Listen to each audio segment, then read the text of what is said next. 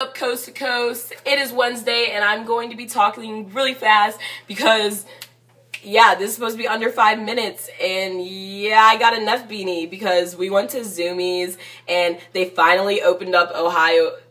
They finally opened up Ohio and Zumiez, and I can't cut that crap out. They finally opened a Zumiez in Ohio, which means I can get Neff beanies and Huff socks. I don't think you guys understand my obsession with Huff socks, but like, they're literally my life. Like, marijuana, like, I don't know. Odd Future and Huff socks and longboards, which I also got a longboard finally, and I just went all decked out there, whatevs. So basically by this title you can tell it is the story about how I almost got arrested, which is funny because I almost got arrested again today. That's why this video is being uploaded so late. And oh, did I mention it's one take week, which means I cannot edit this. I don't know if I mentioned it, but it's happening. And yeah, the story about today will be for another day, which is a lot worse than the story I'm about to tell you. But yeah, this is the story about how I almost got arrested. So me and my friends were all chilling at the house, whatever, and we're like, let's go do something fun. So we go to the park and we decide to do some things we probably shouldn't have been doing that I'm not gonna even say. They were bad, but not that bad.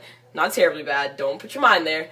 But yeah, we were doing them, and then we had left the park around 11-ish, and the park apparently has a curfew at 10, and then there is a public curfew at like 12 in the neighborhood, and we didn't know that. So we got back around like 12. We worked the park curfew and the neighborhood curfew, whatever.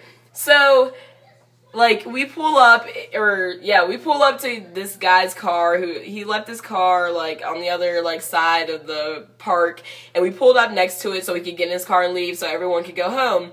And he gets in his car, and it's, like, 5 seconds later, the sirens come on, and they're like, can everyone please get out the vehicle, blah, blah, blah. Like, they knew we were coming back, and they were waiting. They were watching us from somewhere, which is hilarious.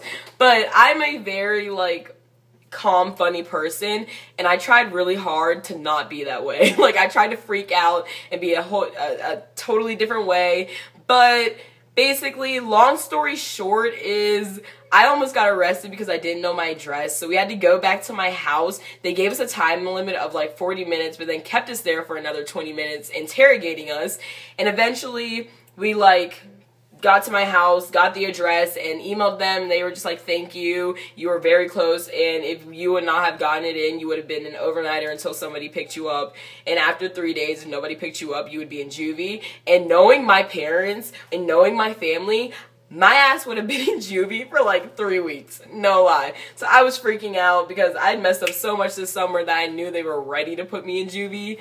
So yeah, and that was it. Like, the cops were, this cop was like saying sexual references to me the whole time. Like, he opened up the trunk and would be like, oh yeah, you got a lot of junk in the trunk, and then he'd look at me and be like, don't I got a lot of junk in the trunk? I'm like, do I answer that? Can I answer that? Will I go to jail if I answer that? I'm so bad with the authority, but whatever. This video was probably stupid, and you probably don't want to know why I got arrested, because I'm just a terrible person. Whatever, I will see you beautiful people next week. I'm sorry for the late upload again. Give it a thumbs up if you want to, and I will see you later.